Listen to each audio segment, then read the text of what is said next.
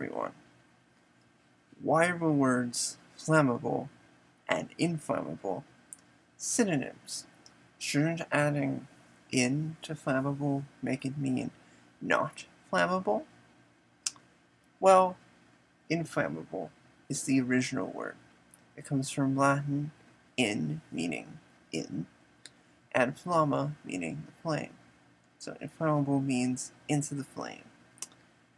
Then, in the 1920s, it was encouraged for people to start using the word flammable because people were concerned that people might misinterpret the word inflammable to mean not flammable. Both words are in use today. However, most safety guides suggest avoiding using the word inflammable because people could think it means not flammable. On a tangent, both the words invaluable and valuable both mean of high value.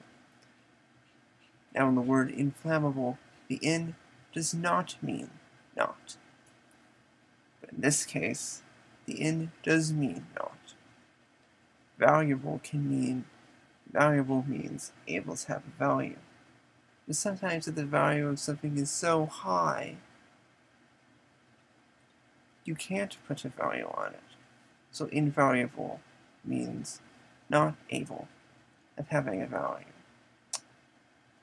English is confusing, but it's confusing for specific reasons.